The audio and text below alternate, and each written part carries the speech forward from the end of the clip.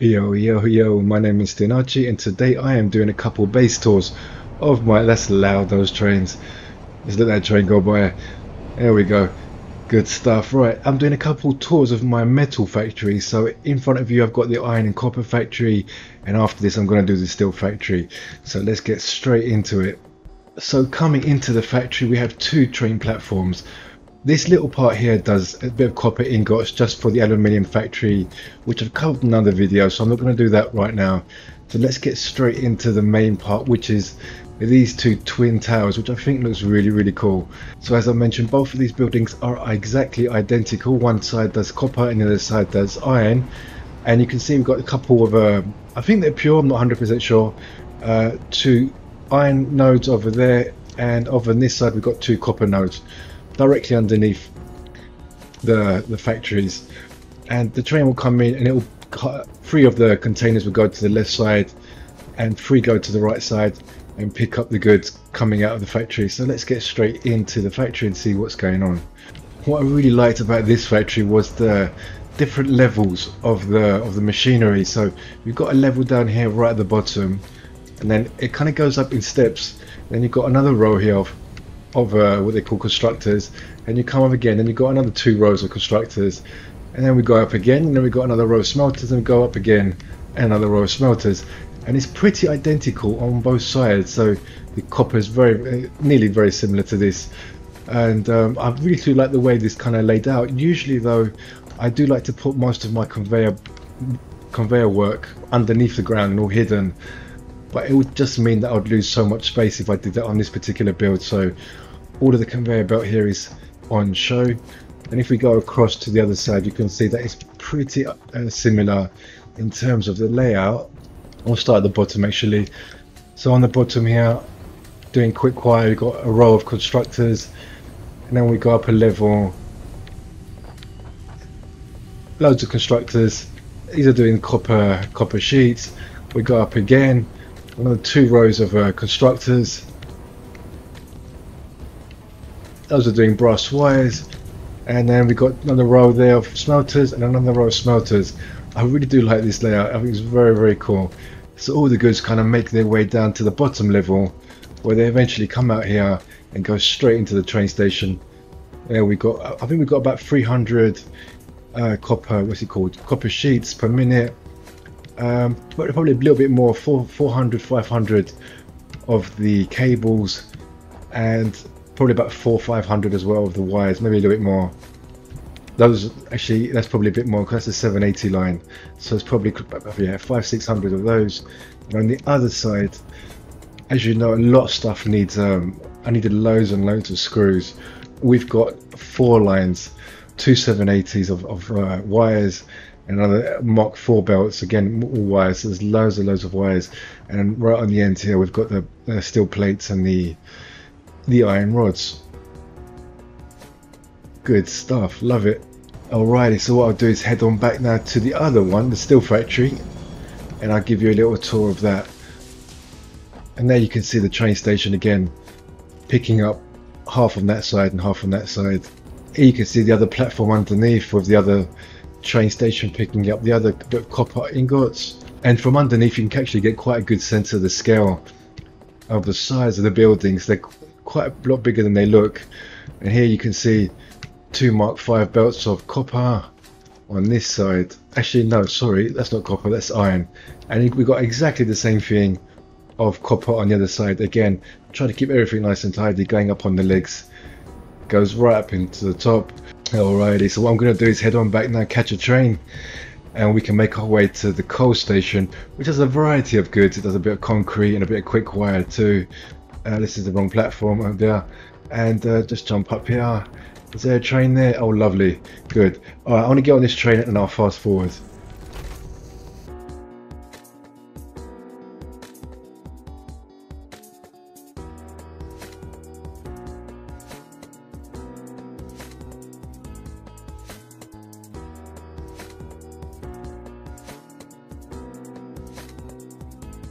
Alrighty, and here we are underneath the steel factory. So this is a pretty big structure, and I've kind of got it like on stilts on all four corners. I guess it's not so realistic, is it?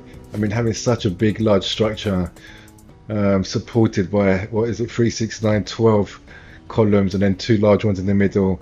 I don't know, it's a game, it works. And also these, there's kind of defying the laws of gravity. These are long conveyor lifts taking all that coal up. So I've called this the coal pit. I'm going to get one over. There you go. You missed. Alright. So this has got, I called it the coal pit. And you can see the coal pit platform 2, and underneath you've got the coal pit platform 1. Because here you've got 1, 2, and then you've got 3, and there's 4 coal nodes here, and I think they're all pure. So there's loads and loads of coal here, which is very, very cool. And the good thing is that there's a lot of other stuff here. So just over there we can see that little ramp there. There's 2 580 lines. You've got 2 pure iron nodes. And all of this coal and iron is making lots and lots of steel. And also coming from, that's it, from over there, we've got sulfur and Caterium, I believe.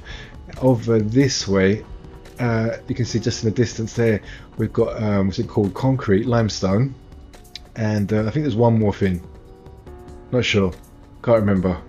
Right, anyway, so you can see here coming down, like raining down from the factory above. We've got loads of stairs. It's quite a busy area, so there's loads of trains coming in all the time.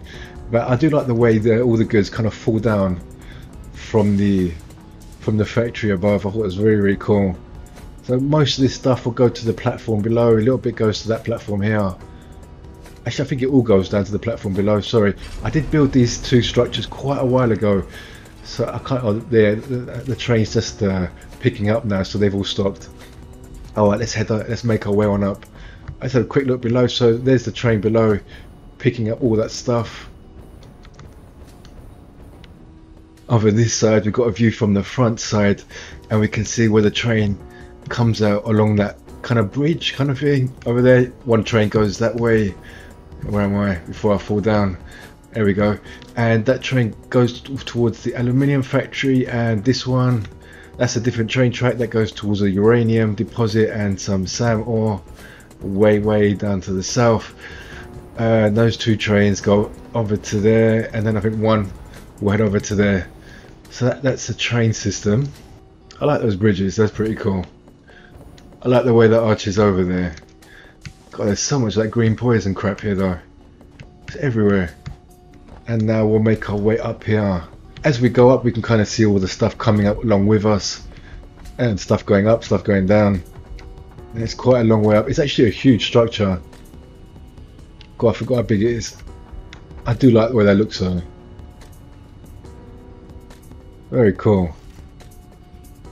Very nice. In the middle here we can see all the goods kind of all coming together from all the sides, and they head up in the middle there, and they go up into the factory.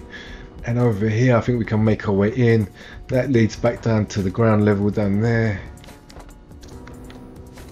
That's it.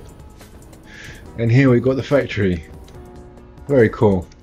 I've tried to have different factories, different kind of layouts, different designs on all of my factories, so they've all got like a different theme going on. So I don't want any factory looking the same. So if I've done something in one factory, I'll try and do something completely different on the next. So it keeps it variety. And also one thing I've noticed, there's a lot of very well-known YouTubers who've done some absolutely awesome, huge mega structures. I mean, absolutely huge, much bigger than what I've done. They're so cool to watch, very entertaining. However, one bad side I've found about doing that is the performance hit. Now this game is not yet properly optimized to what it can be and what it should be, and is what I can see in the last development release that they're working on improving the performance and the frame rates. So that's really cool. But what I've done is try to keep that in mind, and by building lots of medium-sized structures, and that way it kind of helps on performance and spreading them out as well, not having them in the same area. So instead of having huge structures which really do have a huge impact on performance, if you spread them out, it kind of does help. So on this factory, it's basically just one huge open area. On this side we've got, I think, roughly 14, or is this 2, 4, 6, 8, about 18 of these doing compacted coal, which go to the power stations. Over here again we've got Caterium, those are doing Caterium ingots, and these here are all doing the quick wire, which we saw going down earlier. I tried to keep stuff as organized as possible going along the walls. Try and keep all the messy conveyor work on the side where possible. On here we've got a few doing of the concrete, but most of this factory is doing the steel, which we'll see. Actually, on the middle here you can see all the goods coming up from below. There's all the juicy ore making on its way up, and I've tried to keep that area all closed because that's where there's a lot of messy work, a lot of sorting out. So I've enclosed that area, kind of like the shaft area. Very cool indeed.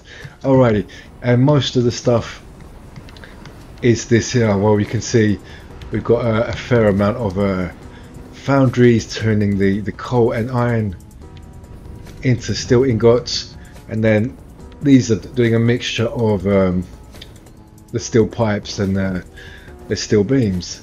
So it's actually really simple inside, nothing too complicated going on here. And we've got a nice little window below so we can see some of the goods coming in, and the train below coming in and out as well. And all these goods will make their way and head on to a large structure which I've just got out there, and you can see ahead of you right there. That's it, that one there, and I've made a video on that as well, so you can check that out if you want to. But yeah guys, that's it. So those are my two metal factories. They're producing all the metal goods that I need for that large structure there, which I've got something quite unusual going on there. So if you want to see a different kind of system, you can check that out if you want. Otherwise guys, I hope you enjoyed. Thanks for watching, and maybe I'll catch you again soon.